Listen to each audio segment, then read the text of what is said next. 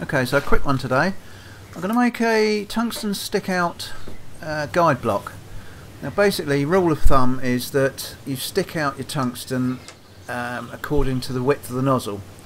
So these are the ones that I use. I've got 5, 6, 7, 8, 10 and 12. So let's have a look at a 5. Measure that one. And that you'll find, hopefully. Yep, let's see if we can get this to focus. Focus you thing. Come on. There you go. 5/16 or 8mm. And the next one, 6. That'll be roughly 3/8, or should be. Let's have a look. Come on. Yep, there you go. 3/8, about 9.5mm. And so on. And go up to the largest. I won't bore you with all of them. So that's the 12. And that should be about 3/4, which is approximately 19mm, I think. Come on, focus, focus.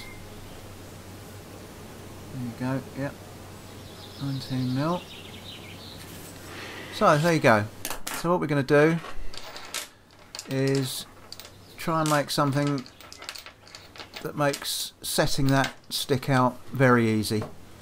I'm new to TIG welding, so I'm going to use this bit of aluminium offcut, drill myself some holes in it corresponding to the depth or the length of the stick out. And some people might say, you know, this is unnecessary and you need to adjust the stick out, but when you're learning, you know, a little thing like this you can just chuck in your box with all your bits and pieces. It's quite a handy little thing. So I'm just going to stick up the sizes. If you want to pause it and take them down, and then we'll crack on. So this is 1.5 inches across, this block. So I'm just going to scribe it at 1/2 inch either side. So we'll split it up into 3 1/2 inch sections. And then let's have a look, see how long it is. It's 2 inches long. I'm going to mark the centre.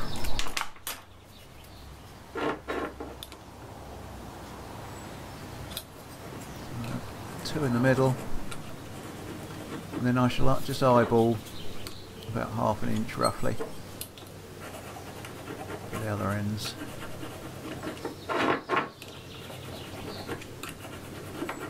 There you go. So that's got it all set up. Let's put some centre dots in there. Automatic centre punch.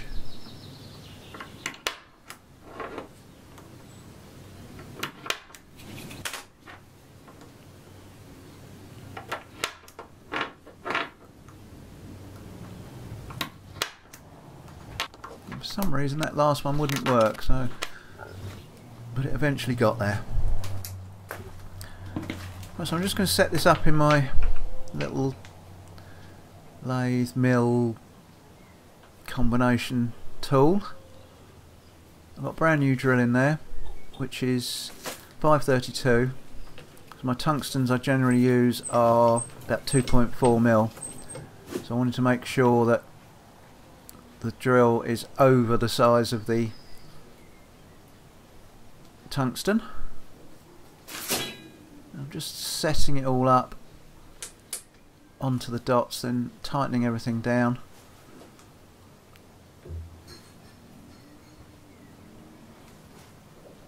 And get there.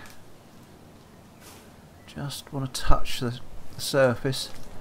And then I'll set my dial up here onto 0. And then away we go. So that's set on 0. Each one of those marks is a mil, luckily. So the first one, I'm going to go down 8mm.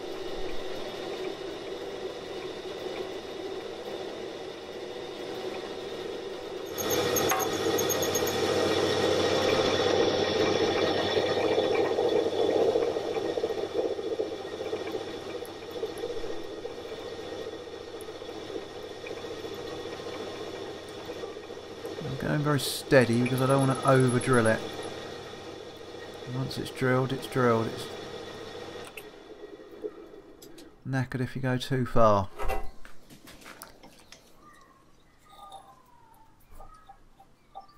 Now we'll just move on to the next one,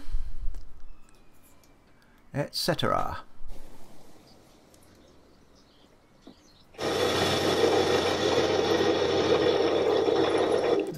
I've sped this up a little bit, obviously. It's pretty boring.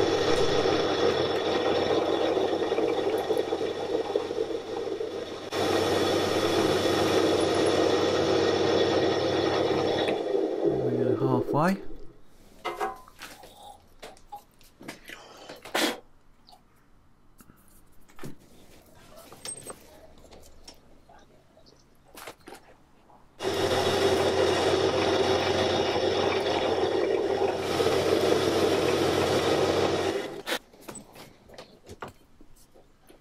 That one should be 16 mil, 5/8, and the last one 19 mil. It's a bit of a novelty, really. You know, once you've got the idea, you'll be able to eyeball the stick out, and obviously different jobs require different stick outs. But when you're learning, I think this is quite a handy little tool just to be able to quickly set up your torch without having to employ your tape measure. So let's try it. So I've got a number 6 shroud on there, nozzle, whatever you call them. Loosen off the back nut. I'm going to stick it out, and then we'll start with, let's just try the second one, which should be 3/8 for a 6. Tighten the back nut. Let's have a little look. See if we can measure that. I really must get myself a new torch. This thing is the torch that came with the welder, and it's so stiff. I really want to get myself one of those CK worldwide flexible jobs. And that's just about got it. I don't know if you can see. Try and show you a bit better how I'm setting that up.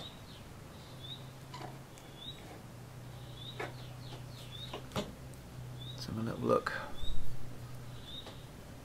Yep, it's pretty good if it'll focus. Come on. There we go. There you go. 3/8. 9.5 mil, roughly. Try again. I'm not going to bother changing the nozzle, but we'll just try another hole, just so we get an idea whether I've got these right or not. Which one should we do now? Let's do the biggest one. Tighten the nut.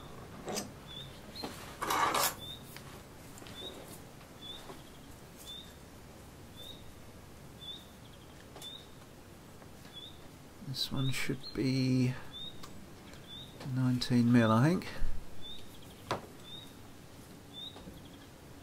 Come on, focus. And there you go. 19 mil or 3/4 of an inch. So, looking good so far. Just try one more. Which one should we go for? Let's try the number 8.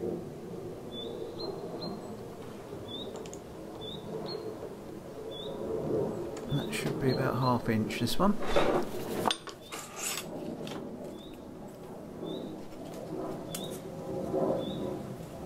So I'm still learning TIG, but this torch really doesn't help.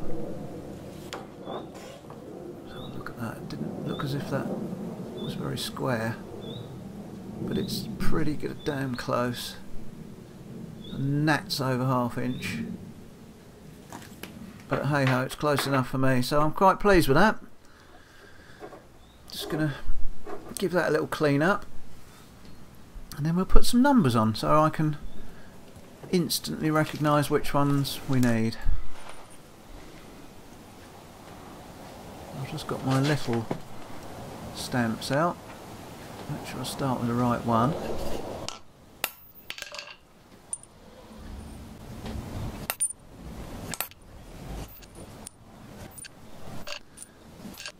The ones aren't very good on this set, but I think we'll be able to distinguish what they are.